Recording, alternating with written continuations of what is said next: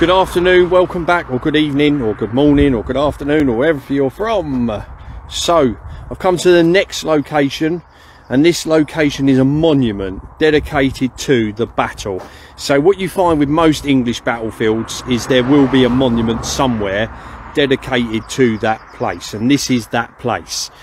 What's happened since then, and in most recent times, is like I keep saying, is Naseby 1645 are a charitable organisation, Battlefield Preservation Society, that have gone round and marked some of the other spots.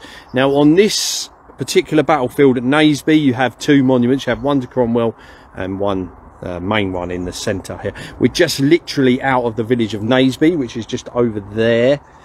I'll turn you around,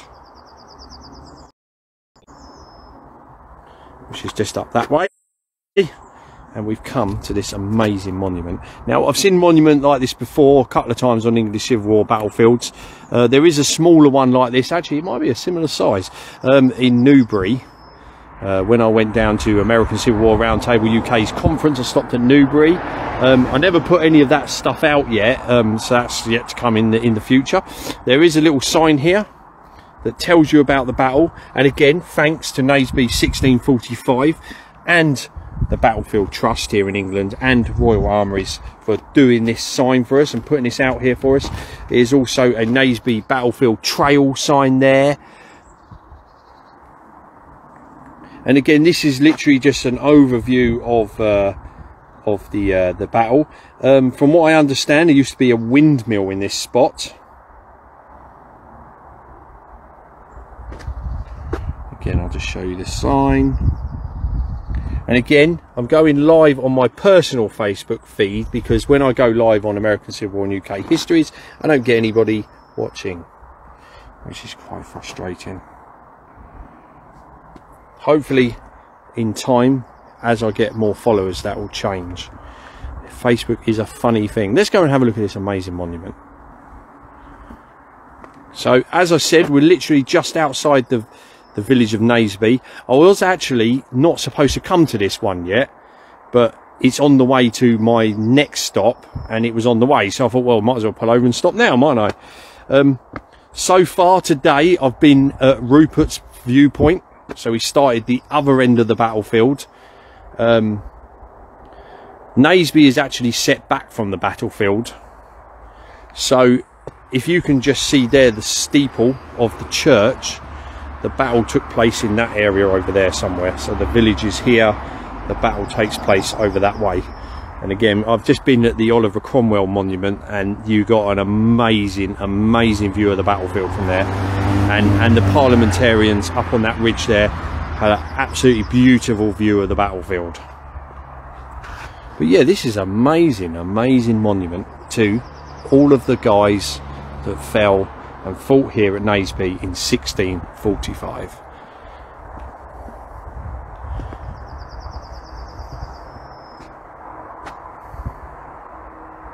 And it says on the side, to commemorate the great decisive battle.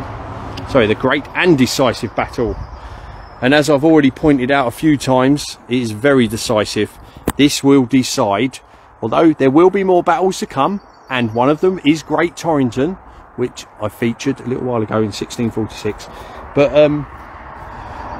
this battle seals the fate of King Charles I, basically. One thing is, he's never going to command an army ever again after this battle, and it will end in his execution.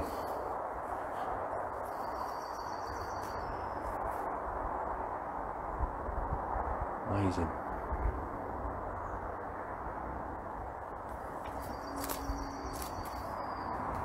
And if you're just joining me, today the opportunity came up for me to come out to Naseby.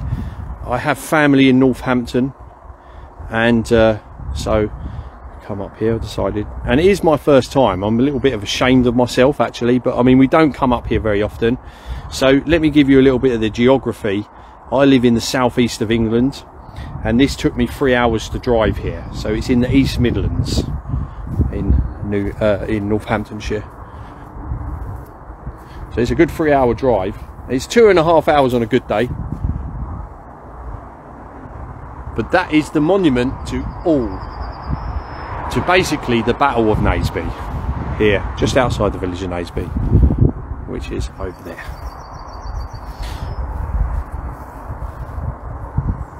Anyway, ladies and gentlemen, I do have one more stop today, which is Sir Thomas Fairfax's monument and viewpoint.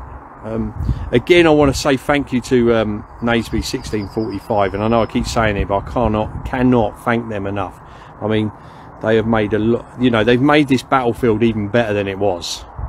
It's a special place anyway, but the fact that they've gone out of their way and put these platforms in some of the important spots of the battlefield just makes it that much better, and it makes it worth coming out and visiting. And I've really enjoyed my day today. A little bit of trouble with the hedge, I will admit, but we got there in the end. Okay, so what I'm going to do is leave you with that thought and this monument.